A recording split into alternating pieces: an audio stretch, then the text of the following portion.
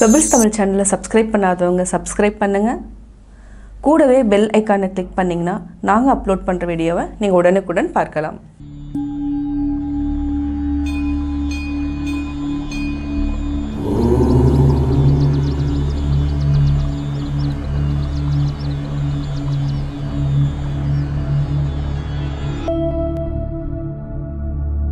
ஓம் நம சிவாய. Hello viewers, welcome to our channel. இன்றைக்கி நம்ம பார்க்க போகிறது சிவராத்திரியை பற்றி. இந்த சிவராத்திரியை பற்றி சொல்கிறதுக்கு முன்னாடி எங்கள் ஃப்ரெண்ட்ஸுக்குள்ளே நடந்த ஒரு டிஸ்கஷன் பற்றி நான் உங்ககிட்ட சொல்கிறேன். அதை நான் உங்ககிட்ட ஷேர் பண்ண விரும்புகிறேன். என்ன அப்படின்னா, ஒரு ஃப்ரெண்டு என்ன சொன்னார்னா, சிவன் தமிழ் கடவுளே இல்லை அப்படின்னு சொன்னார். இதுக்கு என்ன ரீசன் அப்படின்னா, அவர் தொல்காப்பியத்தில் வர மாயோன், சேயோன், இந்திரன், வருணன் இதை பற்றியான ஒரு டிஸ்கிரிப்ஷன் தான் இருக்குது. சிவனை பற்றி எதுவுமே இல்லை. ஏன்னா தொல்காப்பியம் தானே ஃபஸ்ட்டு இதுவாக எடுப்போம். முதல் நூலாக சங்க இலக்கியத்திலே தொல்காப்பியத்தை தான் இருக்கிறதுலே பழமையான நூல் அப்படின்னு கன்சிடர் பண்ணுறோம். அதில் மாயோன், சேயோன், இந்திரன், வருணன் இதை பற்றி ஒண்டி தான் சொல்லியிருக்கு. சிவனை பற்றியான எந்த ஒரு குறிப்பும் இல்லை அப்படின்னு சொல்லியிருக்கார். அதனால் சிவன் தமிழ் கடவுள் இல்லை அப்படிங்கிறது ஒரு ஃப்ரெண்டுடைய வாதம். இன்னொரு ஃப்ரெண்ட் என்ன சொல்கிறாருன்னா, இல்லை அந்த மாதிரிலாம் எதுவும் கிடையாது, புறநானூரில் சிவனை பற்றியான குறிப்பெல்லாம் இருக்குது, அவருடைய நெற்றிக்கண்ணை பற்றி சொல்லியிருக்கு அப்படின்னு அவர் ஒரு எக்ஸாம்பிள் சொன்னார், ஒரு பாடல் சொன்னார். புறநானூற்றில் பாடல் 55 புலவர் இளநாகன் அப்படிங்கிறவர் இந்த சிவனை பற்றி பாட்டு எழுதியிருக்கார் அப்படின்னு அவர் சொல்லியிருக்கார். ஸோ என்னை பொறுத்த வரைக்கும் சிவனும் கடவுள் தான், விஷ்ணுவும் கடவுள் தான், முருகரும் கடவுள் தான், பிள்ளையாரும் கடவுள் தான். சரி, நம்ம இப்போ சிவராத்திரியை பற்றி பார்க்கலாம்.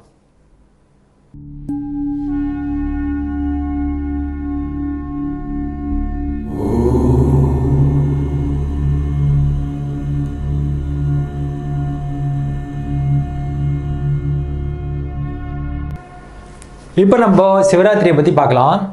சிவராத்திரி, மகா சிவராத்திரி அப்படின்னு சொல்லுவோம். அதாவது இன்றைக்கி February 21 வரப்போகிறது மகா சிவராத்திரி. ஆக்சுவலாக சிவராத்திரிங்கிறது மாதம் 2 வாட்டி வரும். அதாவது தேய்பிரையில் ஒரு சிவராத்திரி, வளர்பிரையில் ஒரு சிவராத்திரி அப்படின்னு மாதத்துக்கு 2 சிவராத்திரி வரும். ஜென்ரலி தேய்பிரையில் வர சிவராத்திரி மாத சிவராத்திரி அப்படின்னு சொல்லுவோம். இப்போது அதாவது இந்த மாதம் மாசி மாதம் இல்லையா, இது மாசி மாதத்தில் தேய்பிரையில் வர சிவராத்திரி மகா சிவராத்திரி அப்படின்னு சொல்லுவோம். ஜென்ரலி 14ஆம் நாள் தான் சிவராத்திரிங்கிறது வரும். சதுர்தசி அப்படின்னு சொல்லுவோம். திரையோதசியும் போது பிரதோஷம், பிரதோஷத்துக்கு மறுநாள் சிவராத்திரி. ஒரு சில சமயம் பிரதோஷமும் சிவராத்திரியும் சேர்ந்து வரும். அதாவது திரையோதசியும் சதுர்தசியும் சேரும். இந்த வாட்டி அந்த மாதிரி இல்லை, தனித்தனியாக தான் இருக்குது. பிரதோஷம், அதுக்கு அடுத்த நாள் சதுர்தசி, சிவராத்திரி அப்படின்னு வந்திருக்கு. சரி, இந்த சிவராத்திரி எப்படி வந்தது அப்படிங்கிறத பார்த்தோம்னா, கார்த்திகை, இப்போ கார்த்திகை மாதத்தில் நீங்கள் சொக்கப்பானை அப்படிங்கிற இதை பார்த்துருப்பீங்க, நிகழ்வை பார்த்துருப்பீங்க. அதாவது சிவன் கோவிலில் சொக்கப்பானை கொளுத்துறது அப்படிங்க பண்ணுவாங்க. அண்ணாமலையில் அண்ணாமலையார் தீபம் ஏற்றுவாங்க. இது என்ன அப்படின்னா, விஷ்ணுவுக்கும் பிரம்மாவுக்கும் ஒரு போட்டி நடந்தது. அதாவது தங்களுக்குள்ள யார் பெரியவங்க அப்படிங்கிற ஒரு போட்டி வந்தது. அப்போது நீ தான், நான் தான் பெரியவன், நான் தான் பெரியவன் 2 பேரும் பேசிக்கிறாங்க. ஒரு வாக்குவாதம் வந்தது. அப்போது சிவன் நடுவில் ஒரு ஜோதி ஸ்வரூபமாக மாறுறார். இதை யார் அடி அந்தம் முதல் இதை ரெண்டுத்தையும் பார்க்குறோம். அதாவது முதலையும் முடிவையும் யார் பார்க்குறாங்களோ அவங்க போட்டியில் ஜெயிச்சதா அர்த்தம் அப்படின்னு சொல்கிறார். முதலையும் முடிவையும் பார்க்குறவங்க யாரோ அவங்க போட்டியில் ஜெயிச்சதா அர்த்தம் அப்படின்னு சொல்கிறார். ஸோ பிரம்மா என்ன பண்ணுறாருன்னா, தலையை நோக்கி போகிறார். அன்னப்பறவையாக ஒரு வேடம் எடுத்துகிட்டு, ஒரு ரூபத்தை எடுத்துக்கிட்டு அவர் தலையை நோக்கி போகிறார். விஷ்ணு வராக அவதாரம், அதாவது பன்றி மாதிரி ஒரு உருவம் எடுத்துக்கிட்டு பூமியை நோக்கி போகிறார், பூமியை பொழந்துக்கிட்டு போகிறார். அதாவது விஷ்ணு அடியை நோக்கி போகிறார், பிரம்மா தலையை நோக்கி போகிறார். இந்த மாதிரி நடந்துட்டு இருக்கும்போது ஒரு கட்டத்தில் பிரம்மா என்ன பண்ணுறாருன்னா, ஒரு தாழம்பூ கீழே விழும்போது அதுக்கிட்ட சொல்லிடுறார். அதாவது நான் சிவனுடைய தலையை பார்த்து தான் நீ எனக்கு சாட்சி சொல்லு அப்படின்னு சொல்லி ஒரு ஃபேக் இதை அரேஞ்ச் பண்ணுறார்.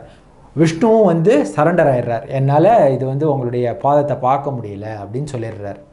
ஸோ இதுதான் கதை. இதுலேருந்து என்ன தெரியுது அப்படின்னா, இவங்க அப்போ சிவன் ரூபமாக காட்சி கொடுக்கறது இந்த சிவராத்திரியும் போது அப்படிங்கிறது தான் இதோடைய தாத்பரியம். அதாவது வந்து இதோடைய மீனிங் என்ன அப்படின்னு பார்த்தீங்கன்னா, நீங்கள் வந்து சரண்டர் ஆனீங்க அப்படின்னா, ஃபுல்லாக surrender ஆனீங்கன்னா you can reach God. உங்களால் வந்து கடவுளை அடைய முடியும். ஆனால் அகம்பாவத்தோடு இருந்தீங்கன்னா உங்களால் வந்து கடவுளை அடைய முடியாது. அப்படிங்கிறது தான் இந்த கதையோட தாத்பரியம்.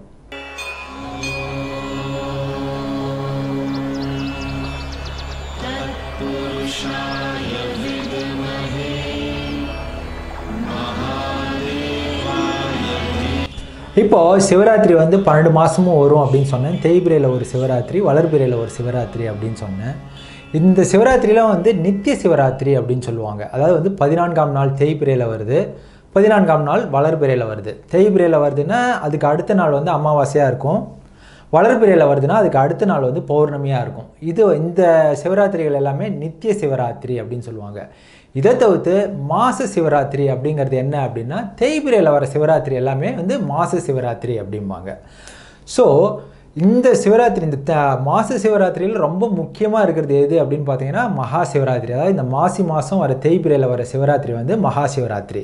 எப்படி ஏகாதசியில் வந்து 2 ஏகாதசி மாதம் வரும், ஆனால் வந்து கார்த்திகை மாதம் வர ஏகாதசி தான் கைகேசி ஏகாதசி அப்படிங்கிறது ரொம்ப முக்கியம்.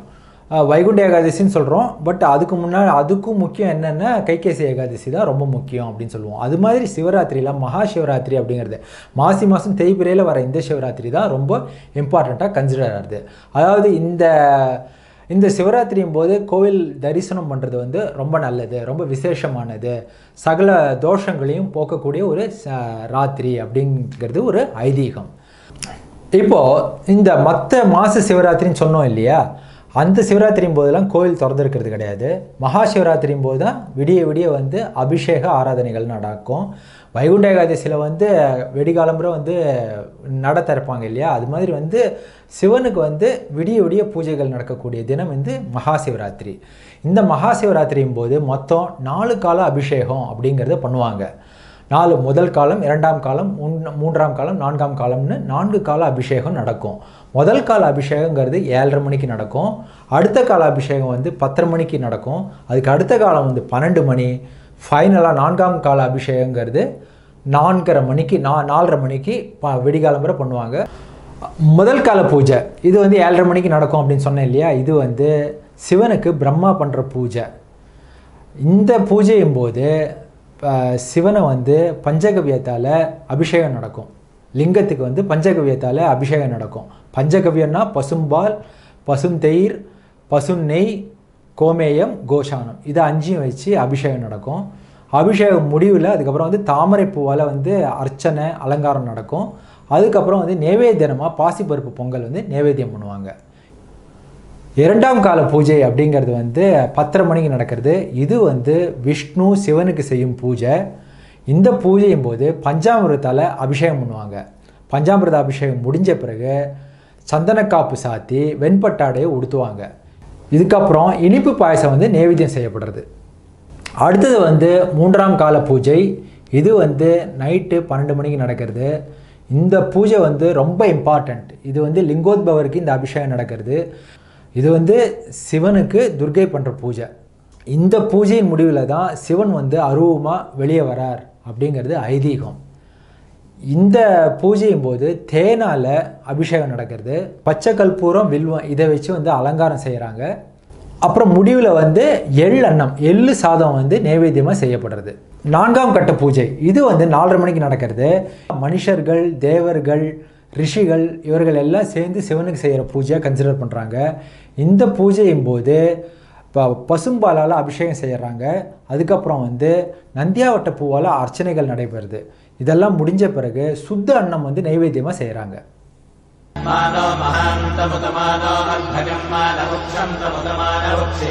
பொதுவாக இந்த சிவராத்திரியும் போது ருத்ரமும் சமகமும் ஒரு காலமும் சொல்லப்படுறது. எந்த விரதமும் இருக்க முடியாது. அதாவது கோவிலுக்கு போக முடியல, உங்களால் ரொம்ப வேலை ஜாஸ்தியாக இருந்தது, அதனால் கோவிலுக்கு போக முடியல அப்படின்னா பசுமாட்டுக்கு பசும்புல் கொடுத்து அதோட பலனை நீங்கள் அடையலாம். அதாவது வந்து இது வந்து எக்ஸப்ஷன்ஸ். உங்களால் போக முடியல அப்படின்னும் போது பசுமாட்டுக்கு பசும்புல் கொடுத்து அதோட பலனை நீங்கள் அடையலாம். அதே மாதிரி தான் பசுமாடாகவும் இருக்கலாம், இல்லை காளமாடாகவும் இருக்கலாம். ஏன்னா காளமாடை வந்து சிவனுடைய வாகனம் அப்படின்னு சொல்கிறோம், அம்சம் அப்படின்னு சொல்லுவோம். ஸோ காளமாட்டுக்கோ பசுமாட்டுக்கோ நீங்கள் பசும்புல் கொடுத்து இதோட பலனை அடையலாம். ஜென்ரலி வந்து வீட்டில் லாப நோக்கம் இல்லாமல் மாடு வளர்க்குறவங்க கோவிலுக்கு போக வேண்டிய அவசியமும் இல்லை அப்படின்னு ஒரு ஐதீகம் இருக்குது. 99% போக பாருங்கள், போக முடியல அப்படின்னும் போது இந்த மாதிரி ஒரு ஆல்டர்னேட்டிவ் இருக்குது. இன்கேஸ் உங்கள் வீட்டுக்கிட்ட பசுமாடு எதுவும் இல்லை அப்படின்னா ஏதாவது கோசாலைக்கு நீங்கள் பைசா கொடுத்தாலும் அதே பலனை அடையலாம். மறுபடியும் உங்களை அடுத்த பதிவில் மேலும் சில தகவல்களோட வந்து சந்திக்கிறேன். அது வரைக்கும் பாய்.